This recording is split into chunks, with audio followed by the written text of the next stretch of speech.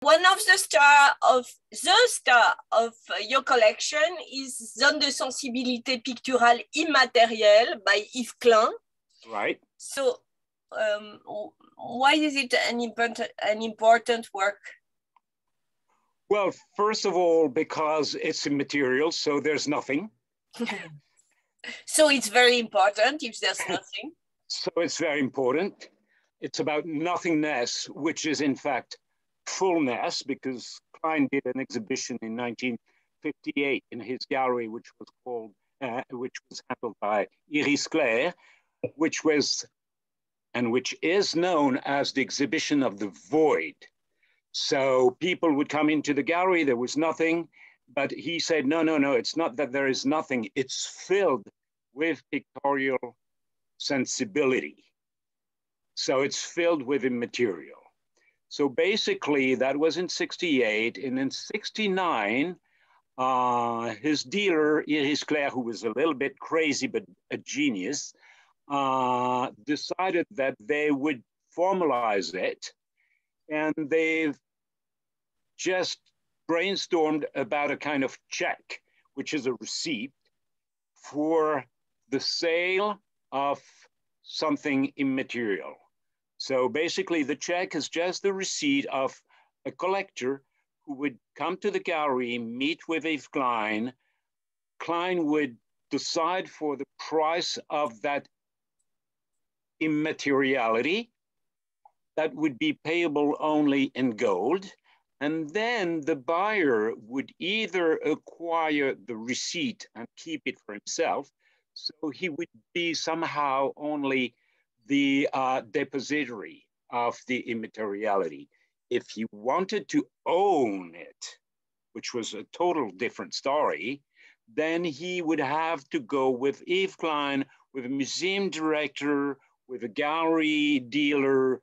The two ones were L'Arcade in Paris and Virginia Douane in Los Angeles.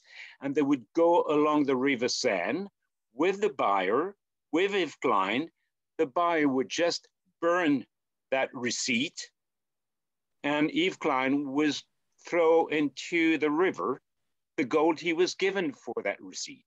So basically it was a kind of tribal exchange, but very spiritual and immaterial, of an artwork.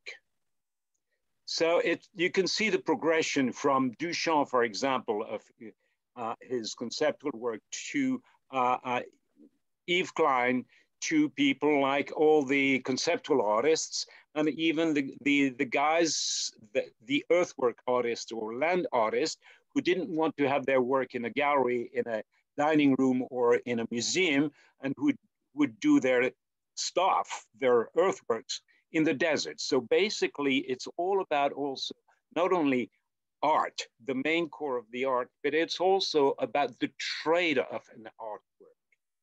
And this piece make you think about NFT? Of course, because it's immaterial, it's totally dematerialized. There's nothing real. There's nothing real.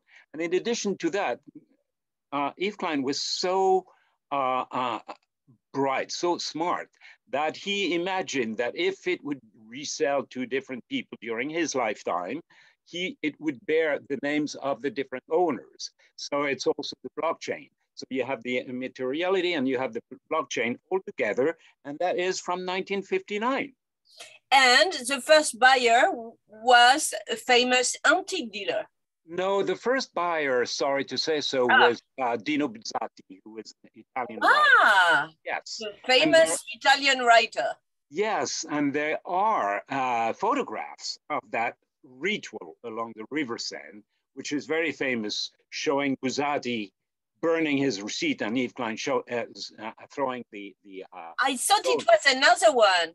No, the one that I have, the buyer, who was the second buyer, was Jacques Kugel, who was the most important antique dealer in Paris, dealing with the most important American collectors who wanted to have empire trophies, or Louis XVI trophies. They still exist. They have an incredible mention along the River Seine. They're still dealers, the sons, that he bought one of those, but he kept it. Okay. And he put it under, of course, a golden frame. And until now you have it. I bought it from Marcel Fleiss, Gallery 1900 in 1985. So that's a long time ago. I've had that piece for over 35 years because I've had other works by Yves Klein. I've had sponges, I've had monochromes, I've had many works by Yves Klein, but you know, as a collector, you always have to part with your collection once in a while.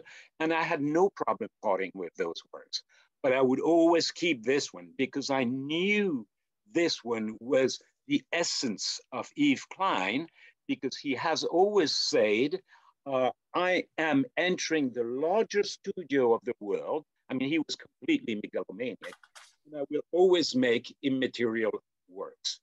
And to complete that, he would say, my paintings are nothing more than the ashes of my art. So he said it. He said, I don't care about, you know, my sculptures, my paintings. What is important in my work is immateriality. So that's the reason why I kept that you can call it whatever, a document, a receipt, a zone, a session, but it's the work. So that's the reason why I kept it till now. Merci beaucoup. Thanks very much, Judith. Bye. Have a good day.